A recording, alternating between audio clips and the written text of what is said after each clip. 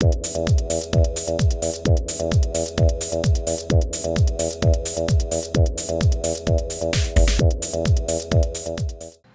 folks, today I'd like to take a casual peek into the Skylanders Giants Gill Grunt gaming figure by Activision.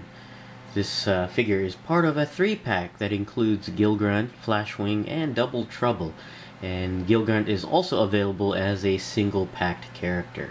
Now this set was first released in 2012 as part of the second wave of figures released for Skylanders Giants, and is sold at most mass retailers. I got this set at GameStop and paid $24.99 for this set. Now I'm going to just go ahead and take a look at Gill Grunt in this video, while separate videos will be dedicated to Flashwing and Double Trouble. Taking a look at Gill Grunt in the package, you can see that this is a Series 2 Gill Grunt, and it's pretty cool, and you can see it's a different sculpt from the previous Gill Grunt from Spyro's Adventure. And behind the figure is the gaming card and a sticker sheet. And you can see Gill Grunt here with the Series 2 logo. And Gill Grunt is compatible with both Spyro's Adventure and Giants, which is very nice. Taking a look at the back of the package here, we have the figures here in action. You have a picture of Gill Grunt and a screenshot of Gill Grunt. And have a guide here on how to use the figures in the game. You take the figure, place it onto the portal, and that'll activate the character in-game. And the figures can be used to play anytime and anywhere on a variety of platforms. You got consoles, PCs, and mobile devices, which is pretty cool.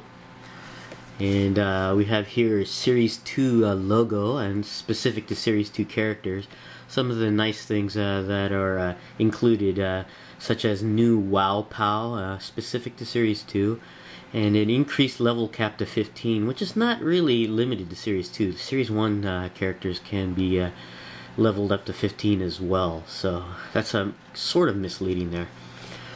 Here we have a preview of different characters in Skylanders Giants that you can collect. You have here some of the Undead faction, some of the Life faction, some of the Magic faction, and the Air faction, or elements I should say. Pretty cool, a nice preview of other figures to collect. Now we'll be right back and have Gill Grunt out of the package.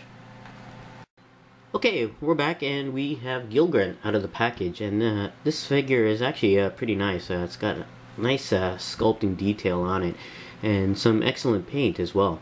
And before we take a look at the figure, let's go ahead and take a look at the items that come included with the Gill Grunt figure.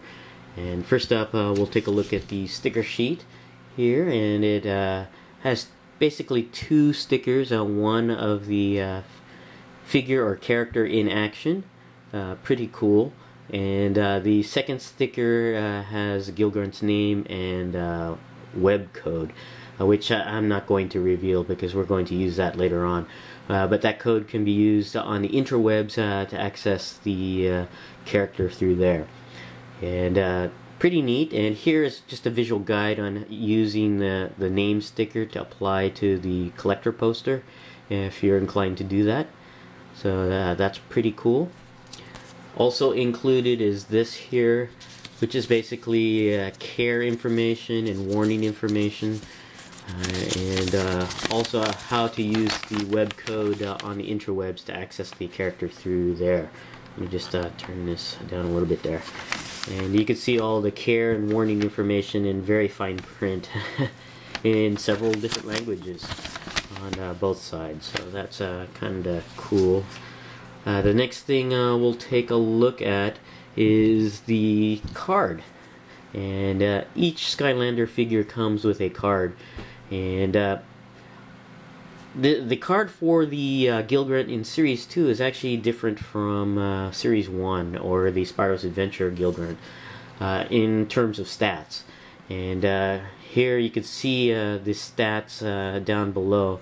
There are four, I guess, ratings of strength or power, defense or armor, speed or agility, and luck.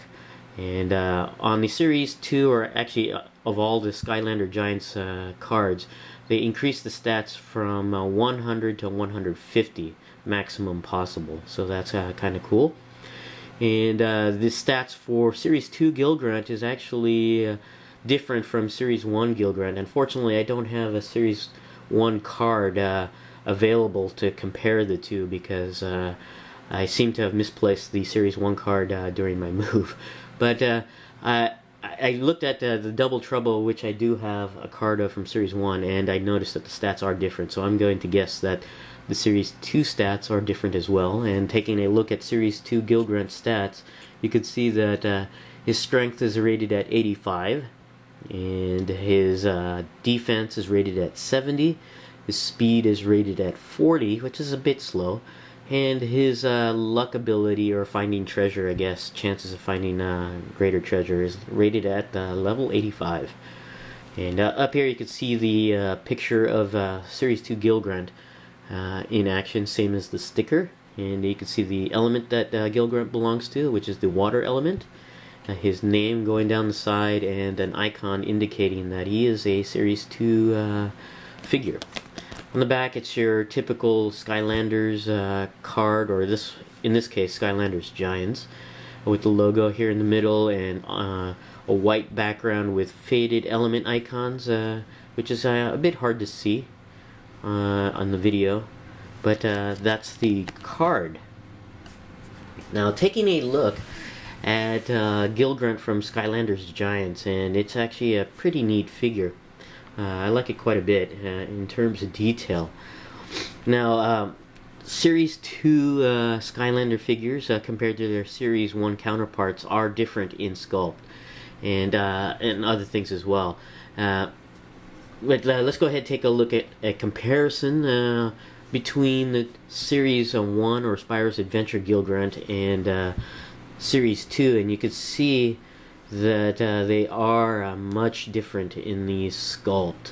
So if you're into collecting unique versions of characters, I would recommend doing so, because they are very unique. In fact, I believe that all of the Series 1 Skylanders are their pre-upgraded forms, and Series 2, from what I've seen so far, are their upgraded forms. And you can tell mainly because the weapon that Gill Grunt wields on the Series 2 one is the harpoon-like weapon, as opposed to the pre-upgraded form of Series 1. So, pretty neat.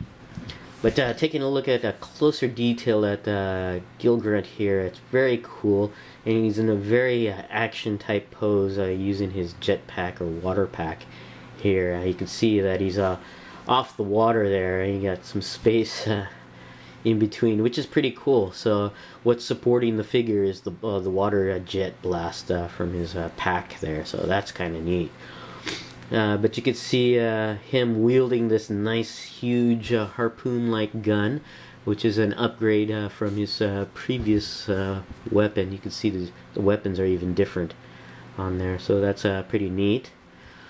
And you got the huge harpoon with 4 prongs there, which is nice, and painted in gold-like color. And it's a little soft, so you don't want to move it around too much unless you want to bend it or warp it on there. So mine seems to be perfectly, I guess not straight, but perfectly posed. It's not prone to bending or warping during the packaging, so that's kind of cool. You can see Gill Grunt here, upgraded pack compared to his Series 1, which is basically 2 wooden barrels, but now it has upgraded to a new form, so that's pretty cool. And it's got a nice light blue paint on here, and gold as well, so that's pretty nice. And of course you got the effect here of the water blast in translucent blue plastic, which is very nice. It's a really nice figure. I really do like it. And you can also see Gill Grunt here standing on his element base, that of water. And one of the nicer bases is the water element base, because it's got that translucent plastic blue, and this one is designed nicely as well. And also underneath the element base is the I guess the base indicating that this comes from Skylanders Giants, the orange color, as opposed to green, which is for Spyro's Adventure. So pretty nice. Overall, a very cool figure. And if you're into collecting unique sculpts for the figures, it's actually I think worthwhile. I think it's very nice to have a pre-upgraded and upgraded form of your favorite character. So pretty nice. And game-wise, they're actually not much different. The only difference game-wise is, I believe Series 2 has that Wow Pow ability, an ability unique to Series 2. But both characters are essentially the same in the game. You can take either character into either version of the game. There is a level cap in Spyro's Adventure of 10. So if you take this guy here into Spyro's Adventure, you level up to a maximum of 10. While in Giants, the level cap is at 15, so you can level either of these characters up to level 15. So game-wise, there's not much difference. So if you're not into the collecting of the sculpts, I don't know if you really want to just purchase both, or maybe you just want to purchase one or the other, whichever one you're able to find. But keep in mind that the Series 2 figures do have a unique Wow Pow ability, or is it Pow Wow? I think it's Wow Pow on there. So, but fairly nice figure in a decent action pose and nicely painted and sculpted. Really nice looking figure. This is my casual peek into the Skylanders Giants Gill Grunt gaming figure. Thanks for watching, and I'll see you guys next time.